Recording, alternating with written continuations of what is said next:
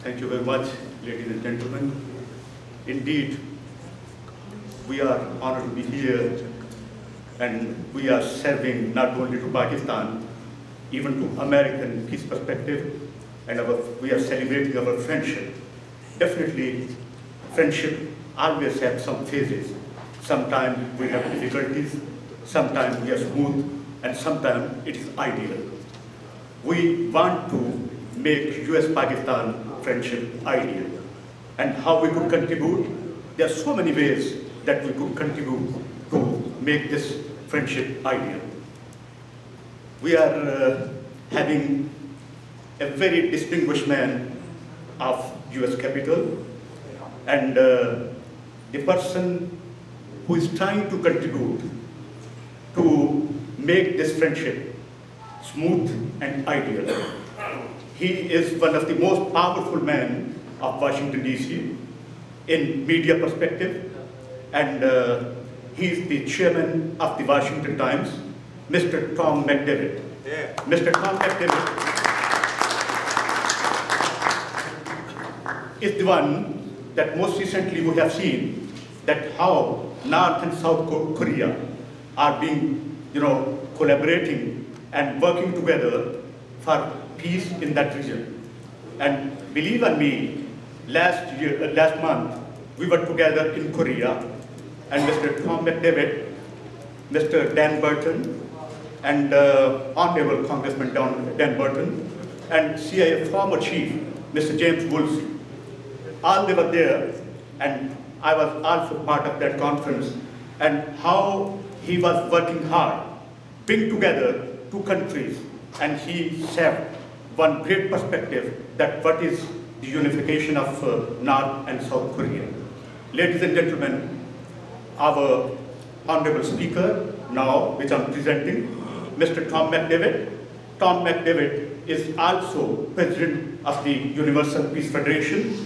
This federation is working with 170 nations in the world, and this federation is most powerful and most vocal to the world peace.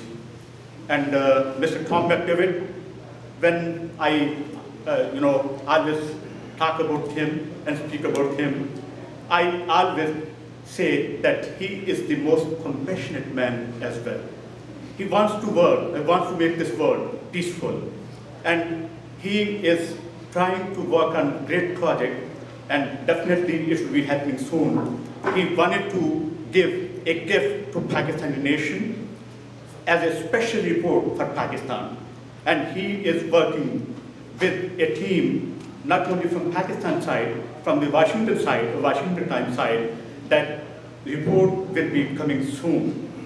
I'm very honored and very happy to invite Mr. Tom McDevitt at the podium, and please welcome my distinguished guest. Yeah.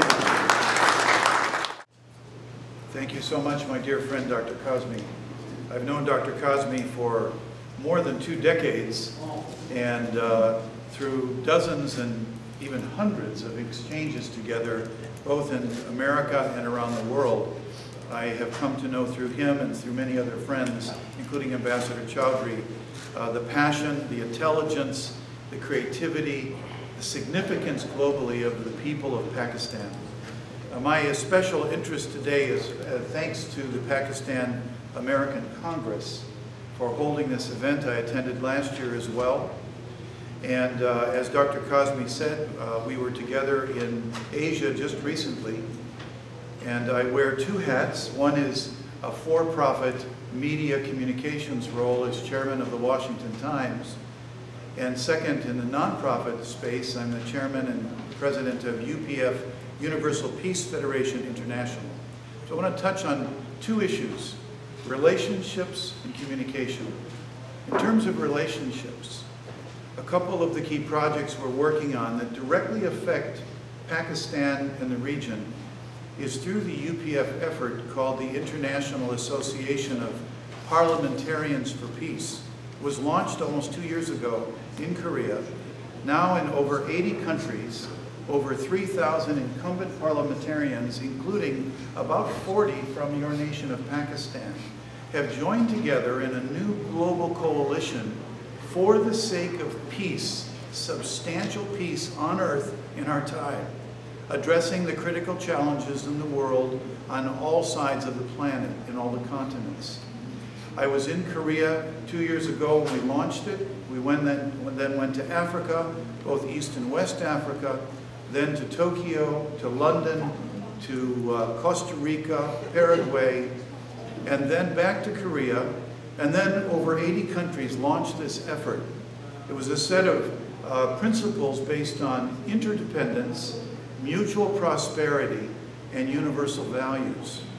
I just came from Vienna, where we had 10,000 opinion leaders gathered in a stadium there for a conference, and some 300 parliamentarians. Prior to that, in Senegal, Africa, 1,200 gathered, including from Pakistan and from all over the Middle East. There's something brewing. As a media person, I can see the surface of communications where we see all the tension and the struggle and the strife. But underneath that, there's something moving in the world I observe that is really precious, and it has to do with building bridges that are essentially interfaith by being ambassadors for peace. And Dr. Kazmi has helped lead that way in your country, where we have hundreds of people committed to this effort. The second issue I wanted to mention is communications. In the Washington Times, we reach millions and millions of Americans every day through our website. And we recently started working with some of the experts in your country because I felt, as chairman, there's really a need to help the American public, especially the opinion elites, understand the dynamics of Pakistan, understand the importance of our relationship, and build for the future. And to that end, we looked at various different areas that I would advise we really concentrate on to help the American public realize what Pakistan is and who you are, and that it is not simply the image that somehow Pakistan is leaning towards helping people of terrorism and bad will. That's not the case. And so with that in mind, in talking with your ambassador, we outlined several key points that I'll leave you with. One, we need to communicate the importance of the alliance of Pakistan and America. And we need to have the right people say that. Thank you.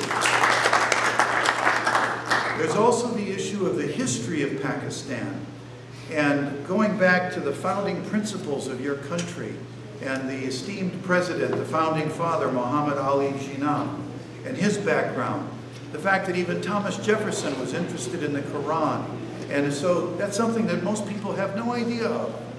The profiles of your first cabinet, the first 70 years. It's such a rich history. Next, the national character of Pakistan. You have such a unique country, the merger of so many different mountain ranges, such character of your country. The Pakistan contributions of Pakistani Americans is so vital for people to understand. Few Americans, even the most educated, don't realize that story. And then finally, why Pakistan and America matter to each other. So we put together an idea to create a special report to tell this story, both in the digital space and in print, so that every member of Congress could see that. At the heart of the matter are the principles of peace, that we are all really one family under one creator. And I appreciate the opportunity to say a few words to that extent. We're living in a time where innovation in medicine and in technology and in so many other areas was unimaginable even 10 years ago. The same level of innovation and brilliance needs to be applied to the realm of diplomacy and statesmanship, and it's all based on building human relationships in which we see that we really truly come from one origin. We have one destiny as a human race, and we belong to one another as brothers and sisters under one set of universal values. Let us work together to build peace in this era, and thank you so much for your work together. Thank you very much, Mr. McDevitt, for your time and your generous views about not only for Pakistan, about people of Pakistan, even for the humanity. Because we feel that we are one nation under God, because Pakistan is suffering a lot. Pakistan has sacrificed a lot just for one thing, that was the peace perspective. As the Honorable Ambassador and Honorable President of the Azad Jammu and Kashmir, Mr. Khan has told to the audience that how we are suffering for the peace in that region and how we keep dear peace in our lives as a Muslim, as a good Pakistani, and even in all over the world where our Pakistanis are, they are working very hard for the peace and prosperity of the world. Here, because we are the contributors for this society, who they have contributed a lot, not only in the field of medical field, in education, and even our people are making proud to the world when they are winning the Oscars, when they are getting the Nobel Peace Prizes, when our kids are being recognized as a world peace lovers. So this is very important that we are honorable people.